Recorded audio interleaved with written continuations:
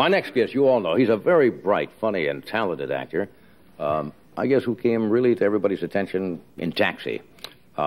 He's also been in movies like One Flew Over the Cuckoo's Nest, Jewel of the Nile, Wise Guys. His latest movie is called Ruthless People. Opens tomorrow. Danny DeVito.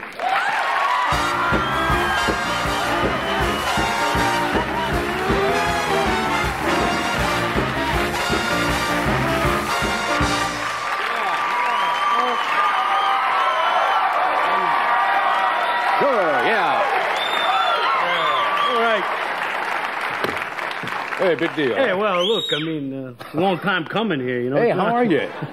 Great, great. I don't think we've ever met, otherwise than saying maybe a hello across a room or something. Yeah, I was in a dressing room or a makeup chair once. You popped your head in. Yeah.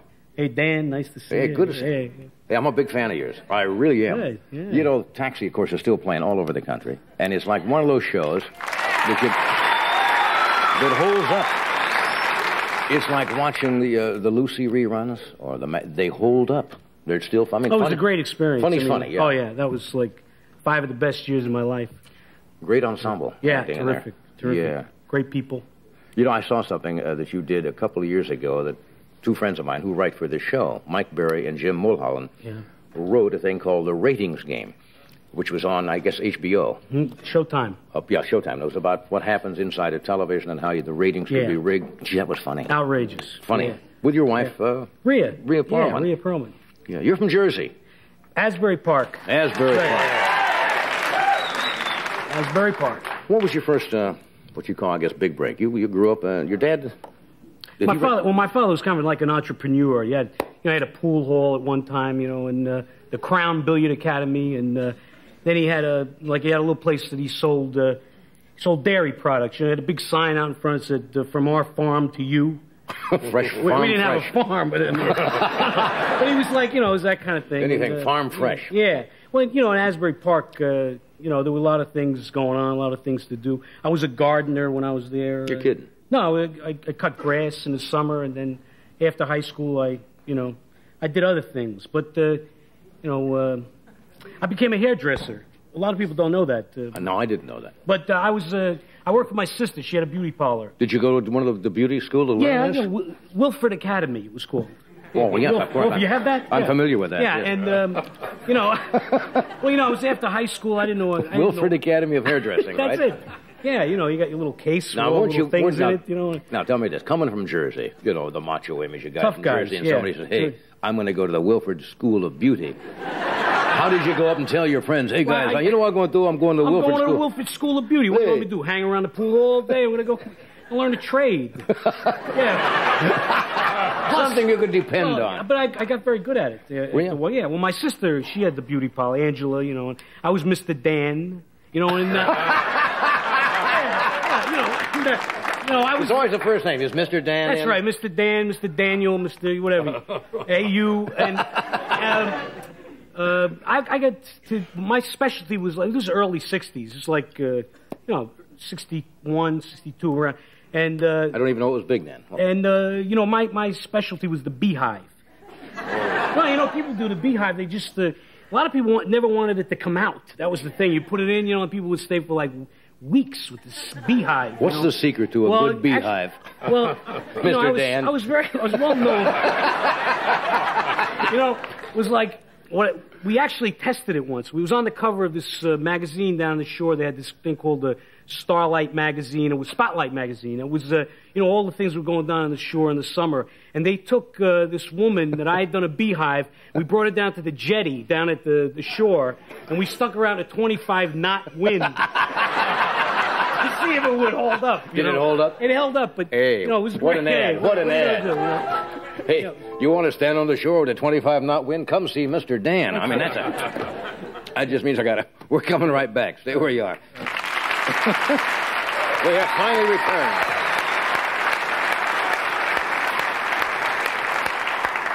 We're talking to former hairdresser to New Jersey's finest, Danny. Really were a hairdresser. Yeah. Yeah, that's interesting. Yeah, that was hot stuff. Now, when you met your wife, Leah? Yeah.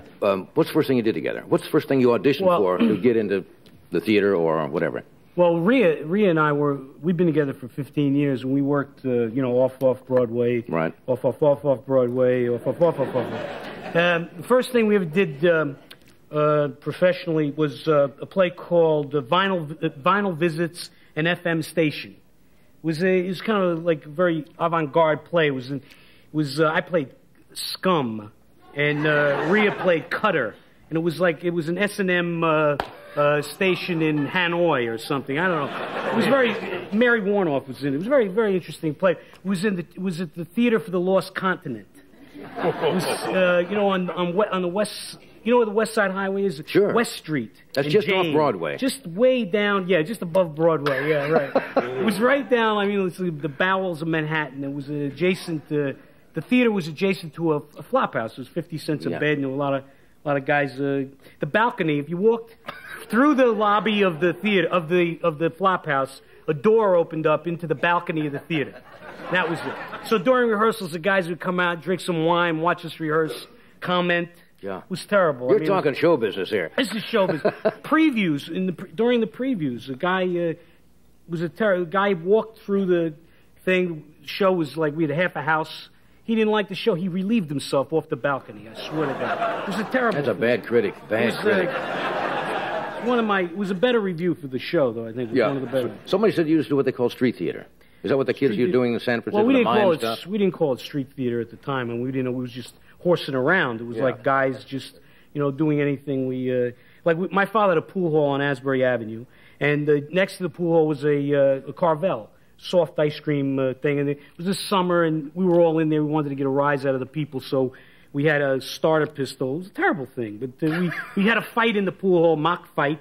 4 or 5 guys yelling, throwing bottles, and we came out into the street. Russell shot Louis. He fell into the street. Sal came around the corner, his father's black Buick. We threw him in the trunk. We drove off. The people at the Carvel are like, just hanging there, dripping ice cream over their shoes. Great training ground, yeah. It was a terrible prank. Do you still keep in touch with some of these guys? Oh, yeah, the guys from Jersey, all my friends, sometimes they show up at the, they come in Ruthless People, we have a little premiere. Yeah. They come to the thing, Jewel of the Nile, they came to see it. And theater is a tough place to have the guys come because they holler at you, and say, "Hey, Dan, how's it going?" It's like, hey, remember Carvel's? Hey. That's funny.